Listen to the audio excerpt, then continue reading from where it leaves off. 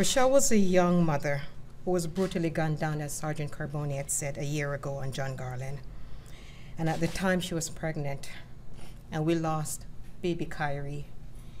He came into this world way too early and under extremely difficult circumstances.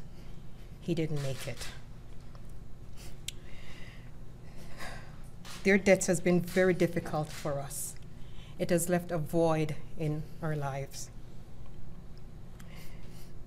Rochelle was the life of the family. She kept us all together. She's got a great sense of humor. We missed her laughter, we missed her smile, and we missed her beautiful, beautiful hazel eyes. She left behind 2 boys, and they missed their mom every minute of the day. We miss her dearly. We like to reach out to the public, to the members of the community of John Garland and Jamestown. We're asking for any information that you have, no matter how small the detail is.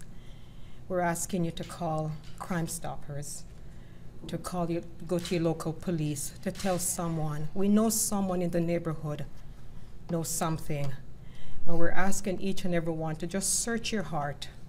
She could be your sister, she could be your daughter, your friend. We're pleading with the public to come forward. We need some answers. To the killer, we're asking you to turn yourself in.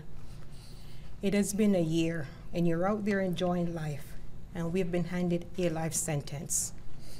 We're still trying to come to grips with what happened and how you could have done something so senselessly.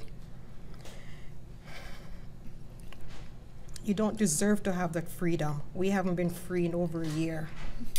So we're asking you to get your lawyer and turn yourself in.